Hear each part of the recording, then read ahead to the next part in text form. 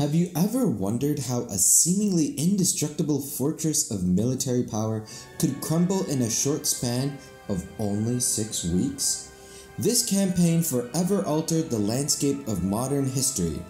It began on the 10th of May, 1940, a day that marked the commencement of the German Blitzkrieg, a relentless, fast-paced, and brutally efficient military assault. This was no ordinary campaign. It was a storm of steel and fire that rained upon France, a nation known for its formidable defenses and battle-hardened troops. Yet, within weeks, France surrendered. It was a pivotal, heart-wrenching moment, a turning point that sent shockwaves throughout the Allied world. The seemingly unshakable French defenses had been rendered futile against the brutality of the German forces. But how was this possible? What series of events led to this unforeseen downfall? To truly understand how the balance of power shifted during the Second World War, we need to go back in time to World War I. Back then, Germany, led by Kaiser Wilhelm II, wanted to swiftly conquer France, but things didn't go as planned. In World War I, France was a tough opponent. With the help of its allies, France used a complex system of forts and trenches known as the Western Front to hold off the German attacks. Even though the French army lost over 1.4 million soldiers, they were able to keep Germany at bay, blocking their attempts to quickly take over. This standstill went on until the end of the war in 1918. France's resistance not only showed the strength of their military, but also demonstrated the immense hurdles Germany had to overcome to defeat them. This part of history is starkly different from what had happened just 20 years later. It sets the stage for a tale of changing strategies, modern warfare, and a turn of events no one saw coming. In the wake of World War II, the French army aimed at repeating the same successful strategy, thus building the famous Maginot Line. This line was a massive wall of defenses stretching over 280 miles, fully loaded with weapons and carefully built. France finished making it by 1938. It was meant to keep Germany out, just like the old-style trench warfare did in World War I. France had a strong belief in the line. They thought it would protect them against any German attacks. Unfortunately, this trust was a major downfall for France. Germany had learned from their past and came up with a new fighting method known as the Blitzkrieg. They attacked the weak parts of the French defenses, especially through the Ardennes forest, an area that France didn't guard heavily because they thought it was too tough for an army to pass through. The Maginot Line, while impressive, showed that France was stuck in old ways of thinking about war. They didn't realize that the strategies had changed. Their belief in the line's strength made them feel safe, but it left them unready for the fast and flexible tactics of the Blitzkrieg. As we go forward, we'll see how this false sense of safety sped up France's defeat in 1940. Let's look at Germany's new approach to warfare post-World War I. What did they do differently that allowed them to pull off such a swift victory over France? Germany, having been stung by defeat in the First World War, wasn't going to repeat the same mistakes. They traded their large army concept for a more focused, small army model. The idea was to use fewer but better equipped and highly trained soldiers, capable of delivering rapid, hard-hitting attacks. This fresh strategy, which became the backbone of the Blitzkrieg, allowed for faster movement and greater flexibility on the battlefield.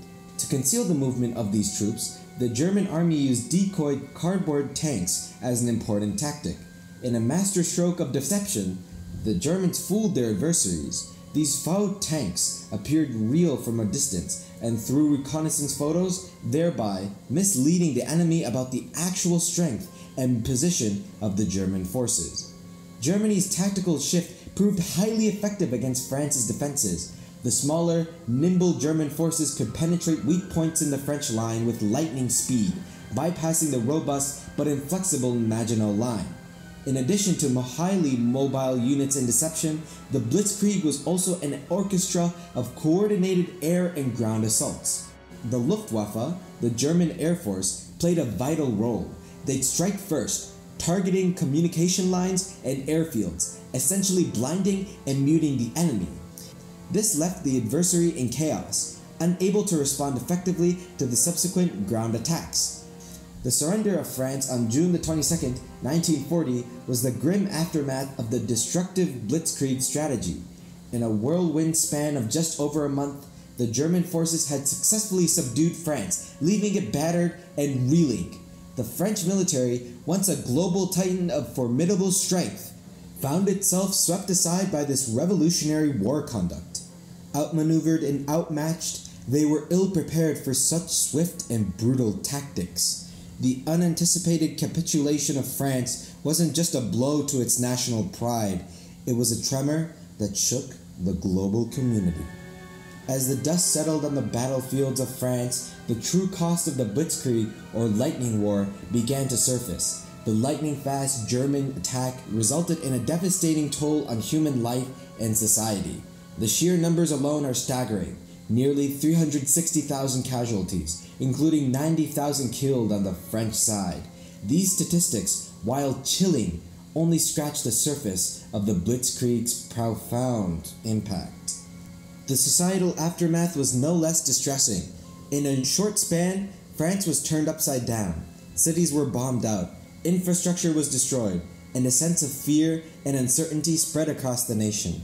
Every French citizen, from soldiers on the front lines to families waiting at home, was psychologically scarred by the rapid defeat and its horrific aftermath.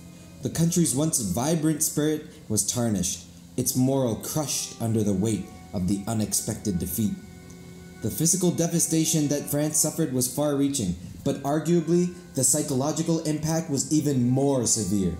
French society was permeated by a profound sense of loss and despair that extended far beyond the immediate fatalities and physical destruction. The citizens' faith in their nation's defenses and the might of their revered army was brutally shattered. This bitter reality was hammered home even further with a humiliating incident at Compiègne. The signing of the armistice in the same railway carriage where Germany had conceded defeat in World War I was a cruel twist of irony. It was a chilling reminder of their former glory, intensifying the humiliation and highlighting just how far France had fallen. Despite this everlasting war and its grave consequences, one cannot help but wonder why was France so important to Germany to begin with. There are several key factors at play. Firstly, the geographic aspect can't be ignored. By conquering France, Germany gained a significant advantage. The control of France's borders provided a strategic cushion against the Allied forces and created a gateway for further expansion. The geographic benefit was more than just protection. France, with its vast coastline and proximity to Britain, was a strategic goldmine for Germany. With France under its control, Germany could now exert more pressure on Britain, a key adversary, furthering the reach of its Blitzkrieg warfare. Beyond the geography, there was the symbolism of France's defeat. France was a beacon of democracy and cultural prestige. A superpower with a potent military, its fall dramatically altered the balance of power in Europe, sending shockwaves across the globe. The capitulation of France, a bastion of liberty and a symbol of resistance against German aggression in the First World War, was a powerful psychological blow to the Allied morale. Moreover, the capture of Paris, the City of Light, served as a particular humiliation to the French and a psychological boost for Germany. This was not merely a military conquest, but also a symbolic victory that boosted German morale and demoralized the Allies. France was no mere prize. Its fall was a testament to the prowess of the German military machine and a significant stepping stone in Hitler's ambitious plan for European domination. Moving on, we will now uncover an intriguing subplot, the Ford Motor Company's indirect role in the Blitzkrieg. While it might seem incongruous to link the American automotive giant with Germany's military campaign in France, the interconnectedness of global economics, even during times of war, makes for some unexpected connections. The story begins in the early 1930s when Ford opened a production plant in Germany, becoming a major player in the German auto industry. It's reported that by 1940, almost half of the military vehicles used by the German forces were produced by Ford's German subsidiary. Therefore, while inadvertently, the company's industrial prowess indirectly bolstered Germany's lightning warfare. This isn't to suggest that Ford knowingly or willingly aided the German war effort.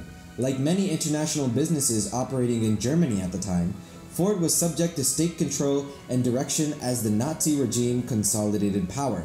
Ford's German operations, like many others, were essentially commandeered to contribute to the German war machine. This role of Ford in Blitzkrieg exemplifies international business and the tangled web of global economics. Even as nations clashed on the battlefield, their economics remained interconnected in surprising ways. The story of Ford and the Blitzkrieg highlights that the thread of commerce and conflict are often tightly woven together, producing unforeseen consequences and alliances in the theater of war. As the German Blitzkrieg crumpled France, we're left pondering the lessons of history, the strategic missteps, the cunning tactics, the unexpected alliances, and the devastating consequences. It compels us to ask the question, in the grand scheme of global conflicts, how are we ensuring that the chess moves of today don't echo the strategic mistakes of the past?